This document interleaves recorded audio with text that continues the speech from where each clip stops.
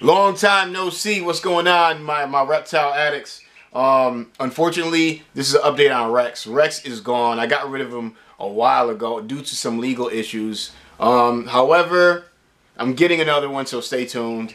I gotta get permits and all this other crap, but I'm getting another reptile this summer, so it's probably gonna be maybe 2 months. What I do have for you though, I have a backyard food farm. I got a little backyard farm, and if you guys want to check that out, go to my other channel called Backyard Food Farm. I'll put the link in the description. I got ducks, so I do have animals still. I have ducks, I have 10 turkeys, I have chickens, and I grow my own vegetables. So I've kind of turned into like this holistic type of like mini farmer.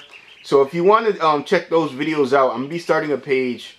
Not starting a page, I already started it, and I'm gonna put the first video on raising ducks on that channel. I already raised how many? I already raised 50 chickens last year, and 4 turkeys last year. So this year I'm up in the ante. I got 26 chickens coming in and 10 turkeys, and I'm just gonna start a little mini farm.